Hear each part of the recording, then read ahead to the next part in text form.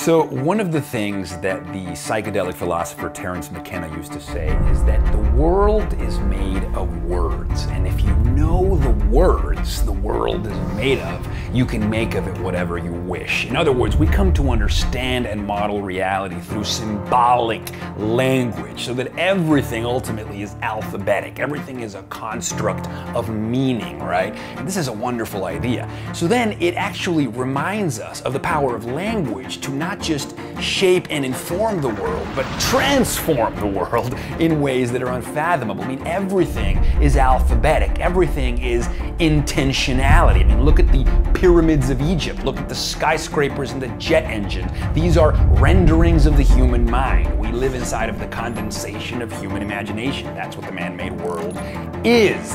And so what does this tell us? Well, it tells us that better language can create better realities. And there was an amazing article in Nautilus magazine about how Shakespeare's inventive use of language actually stretched the membranes of our minds. Like literally what he did in terms of how he patterned words, his inventive and elastic use of metaphor, literally changed our biochemistry, does something to the dopaminergic reward system in our brain by hinting and cueing and building expectation and then delivering on that expectation, so that actually we can measure why his language was so impactful about human beings, why to this day we still study Shakespeare, because his language literally acts as a kind of elasticity that stretches and remolds and rewires our brain. And so perhaps we can learn from Shakespeare and other geniuses of the pen and of the word, the power of oratory, the power of rhetoric, the power of language to instruct, author, and build new worlds for ourselves.